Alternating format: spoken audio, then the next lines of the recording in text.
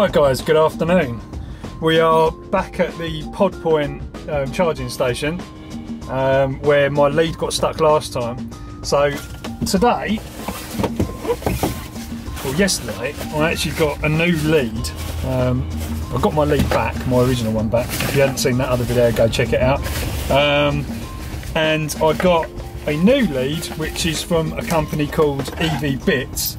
This one is different because it's got a switch which you can switch, basically I think it's called the CP line, on and off, so you can actually make it appear to the charge station that there's no lead connected. So you remember the problem that I had last time here where my other lead got stuck? It's basically because the charge point thought that there was a lead connected even though my car had finished charging, or effectively like I'd just unplugged the car from the charger because I didn't want to sit around any longer waiting for it to completely finish.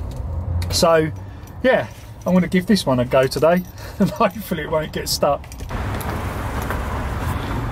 Right guys, car is charging.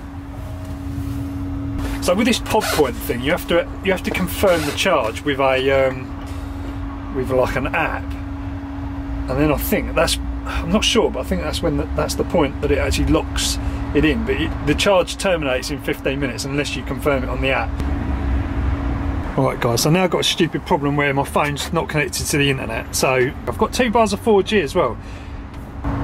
So this is one of the reasons, I'm not just making this up by the way, but this is one of the reasons why confirming with an app or confirming with a smartphone is just not good, especially if you've got to use the internet to do it. So I've managed to get it to come up here.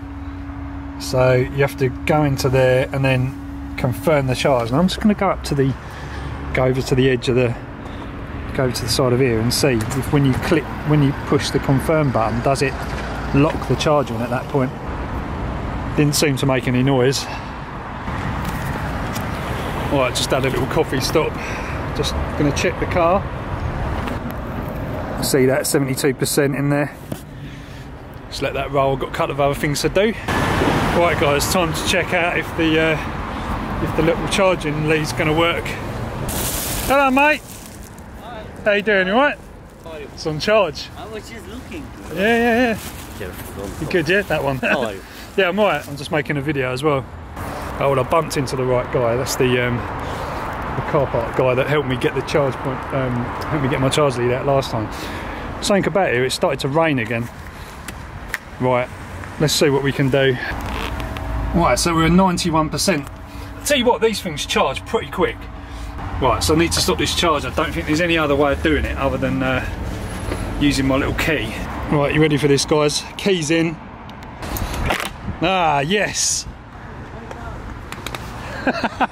Nice one. That's the one guys, that works perfectly. So, there you go. Right, so on the app it says it's available now, which is good.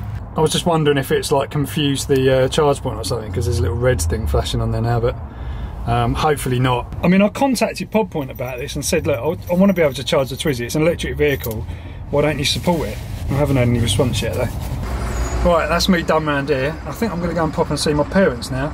So they are 6 miles away, and I'll probably blag a charge off them as well, just to top me up, because the return journey will be 25 miles back. So it's not too bad, but I think I'll go back this way on the way home. It's quite a sort of, I've just been on a dual carriageway. You certainly notice how much power it uses when you're trying to maintain speed, especially when the wind's blowing against you as well. This is my home area guys. Stansted Abbots. Need to get across this train line before a train comes on. Right, got a nice little charge at my mum and dad's. It's quite good. Just topped out about 15%, so not too bad at all. And now just heading back. I'm sticking to the back roads as I was saying, which is pretty good. I'm on 70% battery now, and I've got 32 miles, showing 32 miles range. So I've been hacking it as well. I've been just hacking through these back lanes quite briskly. So yeah, it's working well.